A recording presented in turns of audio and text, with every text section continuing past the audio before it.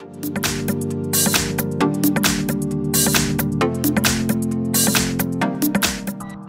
front of me is Xiaomi Redmi Note 11, and let me show you how to change wallpaper on this device.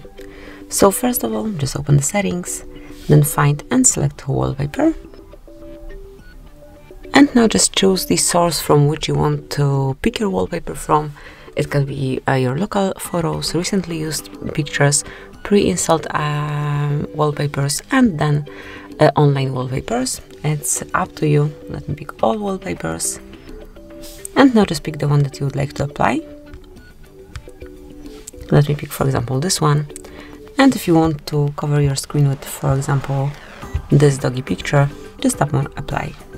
Then decide if you want to cover just your lock screen with this picture or just home screen, or maybe both of them. I will choose both.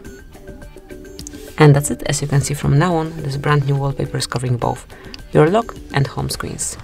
And this is it. That will be all. Thank you for watching. Please subscribe our channel and leave the thumbs up.